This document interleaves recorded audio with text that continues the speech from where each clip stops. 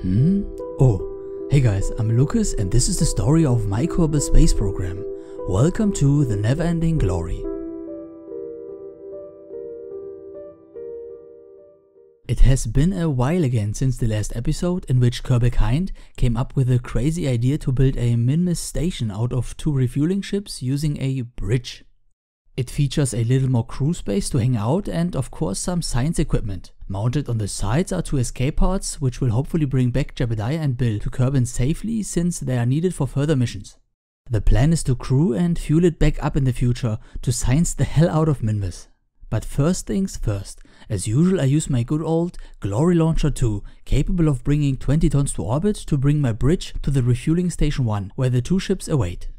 Without further ado, go Launcher 2 with Minmus Station Bridge.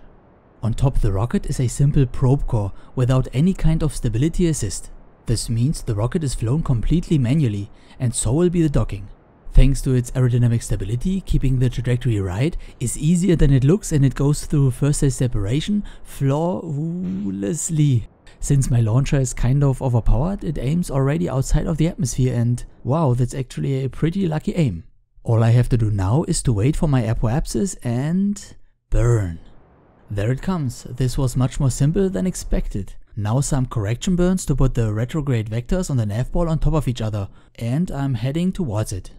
I arrive at the refueling station 1 on schedule shortly after second stage separation, but I won't dock, just park the bridge next to it. Hey Jeb, docking refueling ships to the bridge, I hope my theocrafting on the ground was right and the ship won't spin out of control. Slowly. That was the first. Now Bill, who is no pilot and pointing in the right direction, proves a little more difficult. But he does it, maybe the other way around? And here it goes. Goodbye probe core, I don't need you anymore. That's quite a nice ship or station for that matter. Anyways, before I go on, I check the mission control for some useful contracts. Repositioning Glory Probe 1 is a piece of cake again and I think I also grab one about exploring Duna, which is the next logical step and will be my first interplanetary mission. Glory Probe 1's orbit change is really simple and easy funds for my space program. I just have to burn at the periapsis and increase the apoapsis by a few kilometers. However, before my probe is in position, I can send Jeb and Bill to Minmus. They are just at the right spot to aim for it. Minmus' orbit is a little inclined and not in line with Kerbal's equator.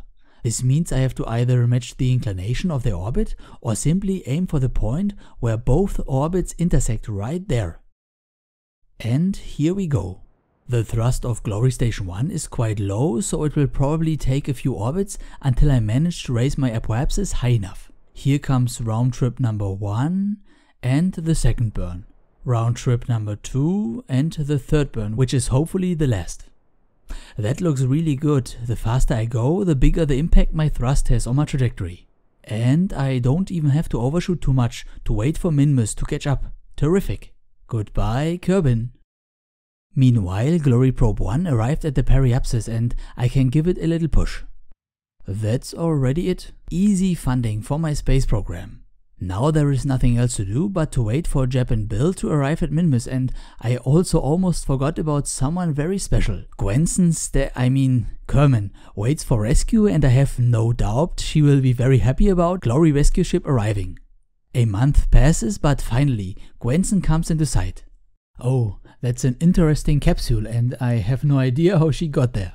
She doesn't seem very happy but I quickly noticed why. The capsule is haunted. Quick, release! That must have been an error in the matrix. Anyways, she hits the road quickly. The fuel is getting low, but I'm confident that, maybe I can use the Min for a little gravity assist. Not quite enough. Maybe the other way around. No. There goes my fuel efficient gravity assistance. I'm not entirely sure who will be first, Gwenson or Jeb and Bill. Swing by and a little burn. This really shows how slow Bill and Jeb really orbit.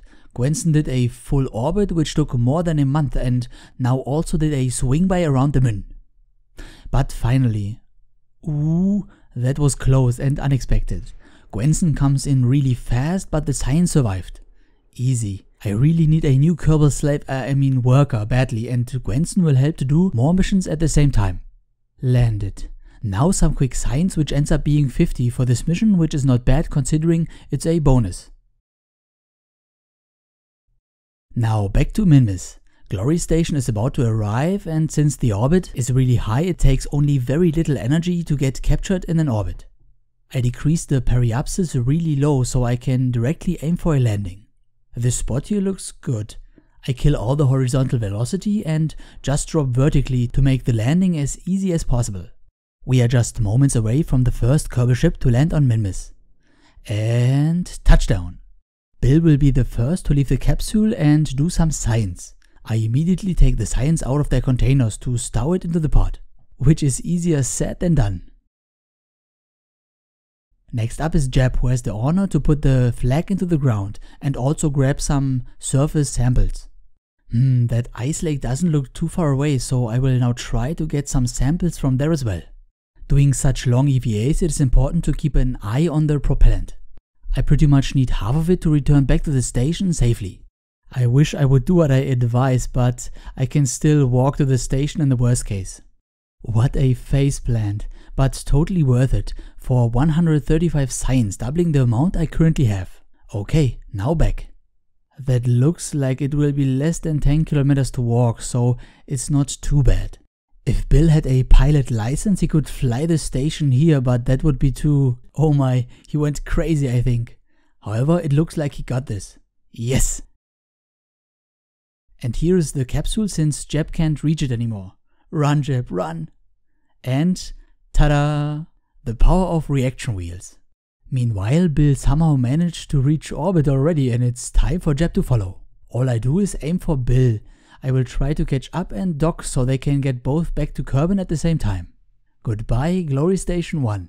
Not too bad, but I have to do an inclination change since Bill is too far away to rendezvous with him directly.